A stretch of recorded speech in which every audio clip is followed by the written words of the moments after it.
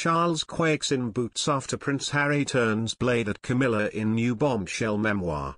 Prince Harry is expected to take potshots at Camilla in his Bombshell Memoir book, a royal expert claims. The Duke of Sussex's book is due for release later this year, and there is speculation surrounding whether Prince Harry will use the book to take aim and criticize his stepmother, Camilla. Royal correspondent Richard Palmer told the Royal Roundup that Harry could be expected to shed light into his relationship with Camilla and take potshots at her in the memoir. The royal expert said, "I think there's been quite a lot of it, speculation, in the last week has come about as Tina Brown has got a book coming out called The Palace Papers. Tina Brown's book, is under embargo until April 26th.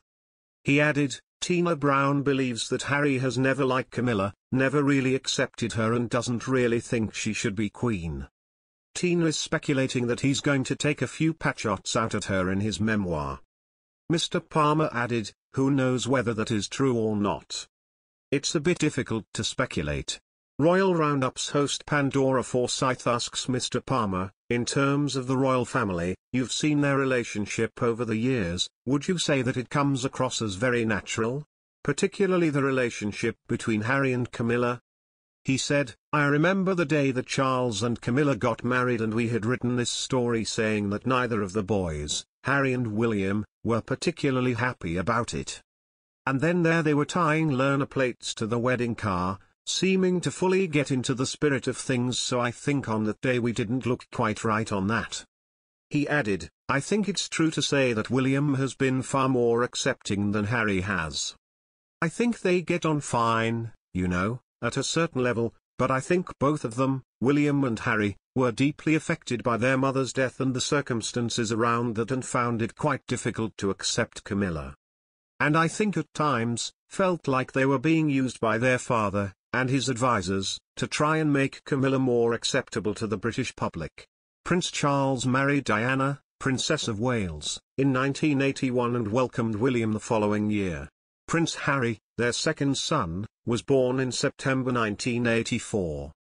5 years into their marriage, both Charles and Diana had extramarital affairs, and the breakdown of the marriage secretly begins.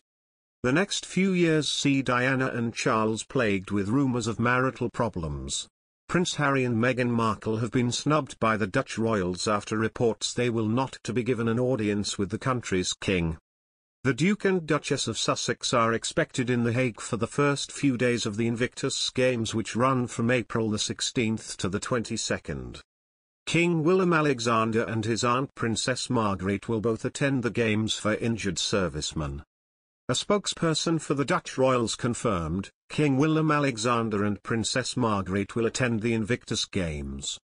The princess will be present at the opening ceremony on April 16th, the king at the closing ceremony on April 22nd. But the Dutch royals also confirmed that although Harry is a patron of the games due to take place in the Netherlands, neither he nor his wife, Meghan, will be hosted by royalty. According, the Sussexes, who stepped back from royal duties and renounced their HRH titles, will not be given an audience with Netherlands King Willem-Alexander or be offered a room in the royal palace.